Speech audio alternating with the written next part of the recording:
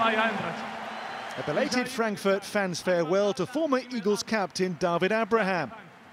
3 days on from reaching the Europa League final.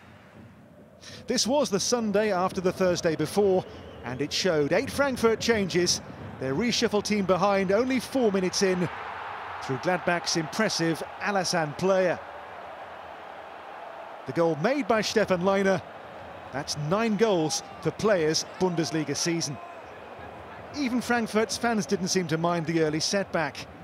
In his home goodbye in 50th game for the club in the Bundesliga, the departing Stefan Ilsanker's header, the best Frankfurt could muster in what was a disjointed first half for the home team. He scored just 3 in his first 49 games for the club. Another full house, but not quite the drama of the midweek win over West Ham United. But the second half saw chances and a much better Frankfurt display.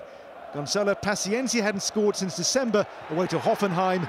On 65 minutes, a true blockbuster.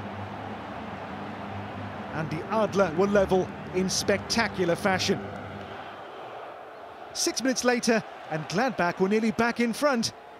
Brel Embolo took 2 bites at it.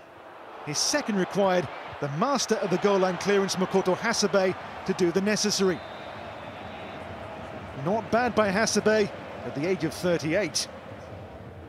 A minute from time, Frankfurt thought they'd nicked a winner. Daichi Kamada squeezing the ball beyond Gladbach's number 2 goalkeeper Tobias Zippel, with Jan Sommer rested. But the Japanese player's celebrations cut short.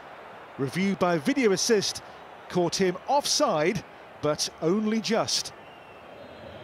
Honours even on Gladbach coach Adi Hütter's return to his old club.